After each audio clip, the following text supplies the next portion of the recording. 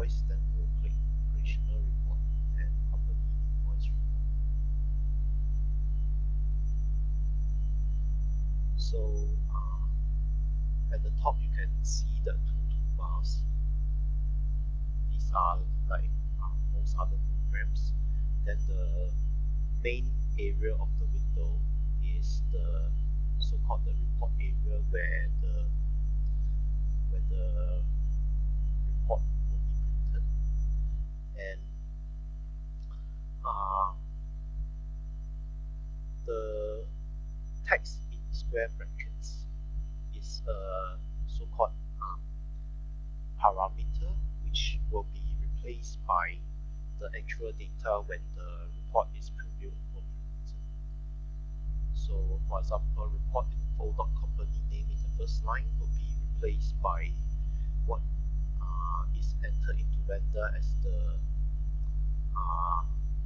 company name of the clinic. Likewise for the company address, telephone, fax, and so on. So just a special note on the invoice, which brings me to the next section of the editor. If you see carefully, you may wonder where is the address generated on this report. So the answer is found in the subsequent tab. You have to click on code at the very bottom of the screen, which will bring you to the code editor for this report. So here you can see all the variables in the address, but based on the patient's record, not all the fields will be present. For example, some patients have only building and streets. It will depend on how the patient's data has been entered into their record. If we want to rearrange the order of the building view, for example, we will just take this section and append it to a different line. Then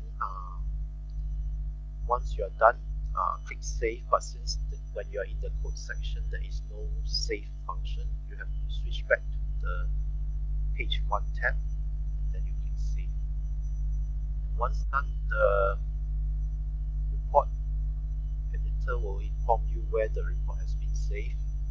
Note this carefully, because if you ever want to back up the report, this is the file you have to back up. So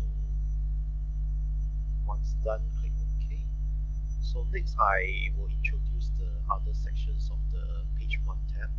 So on the left hand side you can see the report bands. Most of the time you will not need to alter the report bands unless you want to change the grouping of the data. For example, we have one group here which is the service category, and each invoice line item is in one invoice detail group. So this is really for advanced customization of the report, as Vanda comes with a reasonable default grouping. And on the right hand side, we see the data and property section. Here you can see in the data section will be the data sources and the parameters that you can insert into the report, as well as a listing of all the functions that is available.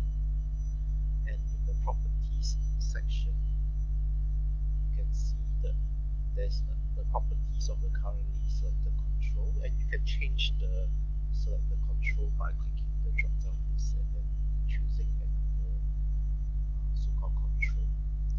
Every control represents a logo or a text item in the report. Everything has is assigned a control to it. And below the name of the control, you will find the properties of all the properties that apply to the control. So let us take a look at how you can edit the controls properties. So if you want to change the presentation of the company name, for example, you can click on it and then right click, which will bring you the edit function. Inside here you can directly edit the properties of the control if you want to insert additional words or into the control, then this is the place to edit the text. Or if you want to add different functions to the text, this is the place.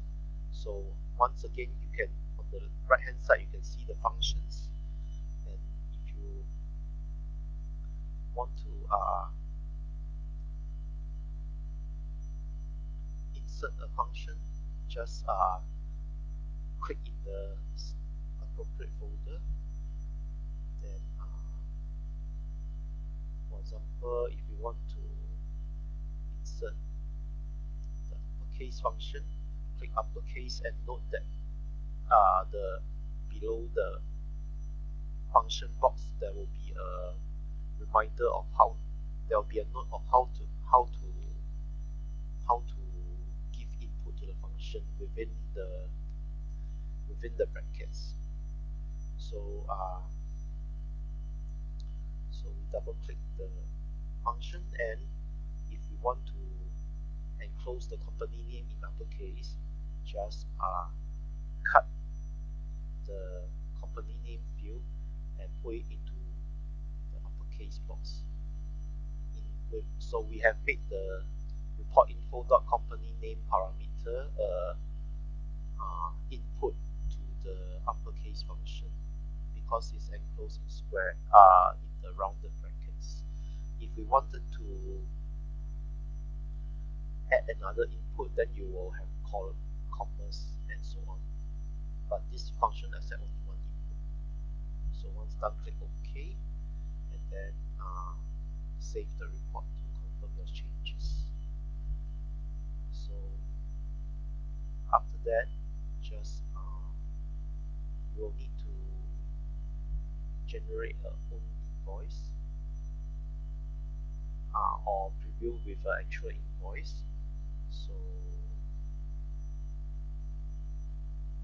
let's search for invoices.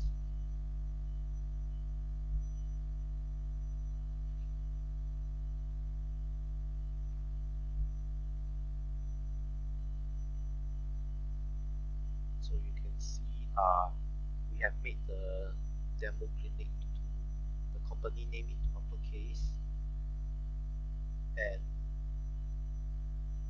we have made alterations to the address field. So that is all for this